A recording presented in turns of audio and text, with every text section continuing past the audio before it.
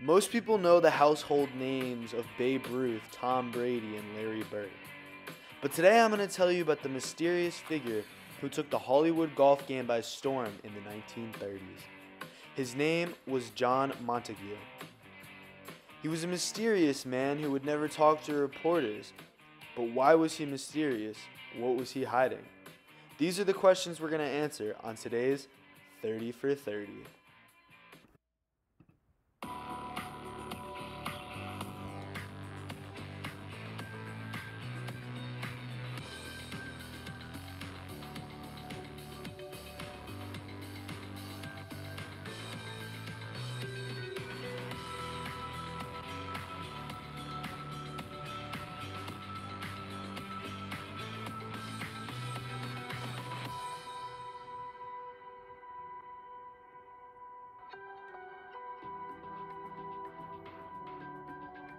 We start today's story where many stories do, at the beginning.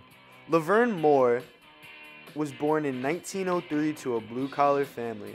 Growing up, he stood out from his older brother and younger sister as an energetic, quick-thinking young man. He would spend hours upon hours developing his body, using beams in his attic as a jungle gym of sorts. He was always working out or playing sports as a child. Growing up, he excelled at baseball, football, basketball, skiing, pool, and golf. But out of all of these sports, golf would make him the most famous. As a 7-year-old, he found a golf ball in the street, made a makeshift golf club, and destroyed the window of a drugstore. His father later bought him his first set of clubs, and he began to train with his older brother Harold. But the story becomes fascinating in 1930, when Laverne Moore's life would change forever. Country Club seems like it must have been the greatest place in the world to play golf. Johnny Weissmuller, who was Tarzan, was there. Bing Crosby was there. Oliver Hardy was there. This was Hollywood in the 1930s. A place where everybody went to be discovered. A perfect place for one man to disappear. August 5th, 1930. Ken Hanna was closing up his roadside speakeasy in the Adirondack town of Jay, New York, when 4 armed men turned up and held up his restaurant. They tied them all up and robbed the restaurant. There was a high-speed chase and a crash, and the driver died, and money was fluttering all around the ground. Laverne Moore was in another car with another guy, and they escaped. Poof off into the night. Laverne Moore disappeared. Meanwhile, the golfing life in Hollywood went on. A fellow by the name of John Montague showed up. He started just playing golf on the public courses there, and he was very, very, very good. No matter what kind of golfer you were, he would set up a bet with you. He would say, all right, I'll hit the ball into the woods on my drive every hole, and you hit the ball, you hit it, and then we'll see who wins the hole. Soon, John was rubbing elbows with the matinee idols at Lakeside Country Club.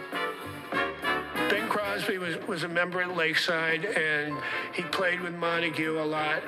And they would argue about things, and Crosby would always want some kind of a handicap. And finally, one day, Montague said, I could beat you using only a baseball bat, a shovel, and a rake. A straight drive, an accurate chip, and a putt executed with the head of a rake like a pool cue. John Montague made birdie.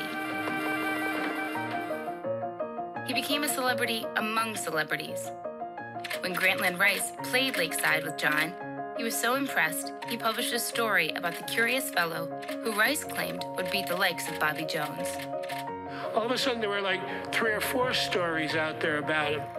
He didn't like people taking his picture. When they would take a picture and he would hear the click, he would go over and offer them money for the film.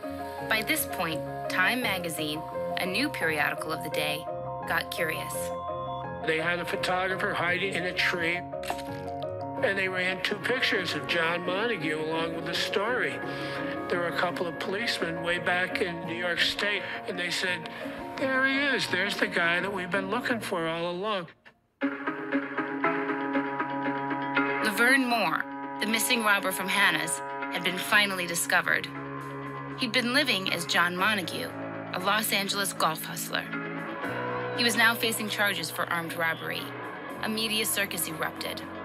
The case seemed to build and build. In the car that crashed and flipped over was a set of golf clubs, and they were Laverne Moore's golf clubs. Hollywood money bought Hollywood defense. Montague's attorney, James Noonan, had a reputation in upstate New York for getting gangsters off the hook. He treated the trial as a PR stunt. His first witness was Laverne Moore's mother. She claimed that her son was in bed that night, and he got up there and he said, "I was in bed, I was sleeping." The testimony gave the jurors an out to just say, "Let's get this out of here and make it not guilty," and so they did. He was going to go off and win everything. He was going to make millions and millions of dollars. The trial behind him, John Montague went after that fortune in golf, but fortune was unkind to the Lakeside legend. He never won a professional tournament, never made a cut. His game deteriorated completely. He died alone in Los Angeles in 1972. At the end, he was living in a Fleabag Hollywood motel. I think that's the saddest part about Montague, because there was something there that could have been great. He didn't have the head or the heart to carry it out. The exciting life of Laverne Moore, or John Montague, comes to a sad conclusion. He was never the same after the trial. He put on weight and lost focus.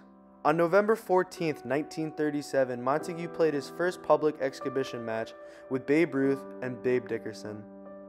They could barely play because of the massive crowd. After the 9th hole, they put down their golf clubs and quit. The one bright spot in Montague's life after the trial was secretly marrying widow Esther Plunkett, who had 2 kids. This was one of the only good things that happened to him after the trial. He tried to make it in the US Open, but couldn't make the cut.